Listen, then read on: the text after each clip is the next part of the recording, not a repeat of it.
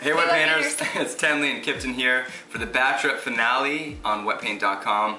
Coming to you today from Tenley Resort, where Bachelor fans, if you tuned in last year, you saw Molly and Jason Mesnick tie the knot.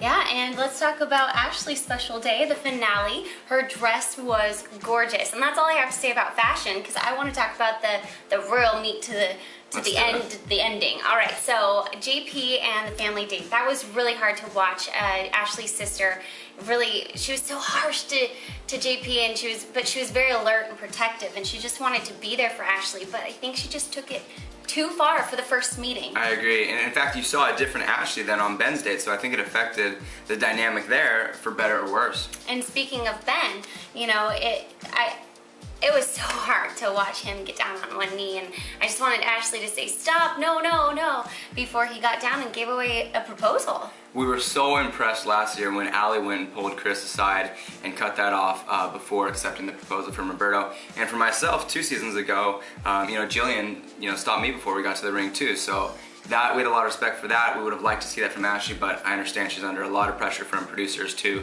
let it get to that point. So it all played out the way it did. So let's talk to who she did pick. Let's talk about JP and their relationship.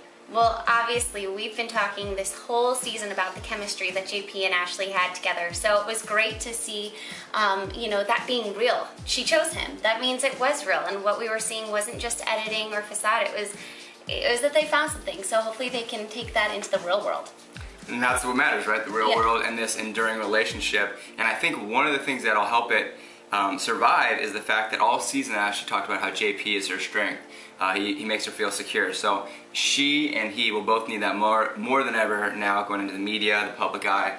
And we wish them all the best. They make an amazing couple. So hopefully they last and can enjoy this relationship. Yeah, using their strengths with one another. All right, so coming up is Bachelor Pad. It was a great season last year for the first one that we got to be part of. We have awesome memories together, but this looks like a whole new ballgame. New twists, new turns, new chaos. So a lot more drama. That starts on Monday night the 8th. We'll look forward to you guys checking in on that. And thank you guys for an amazing season. Thank Ashley, JP, and the entire cast.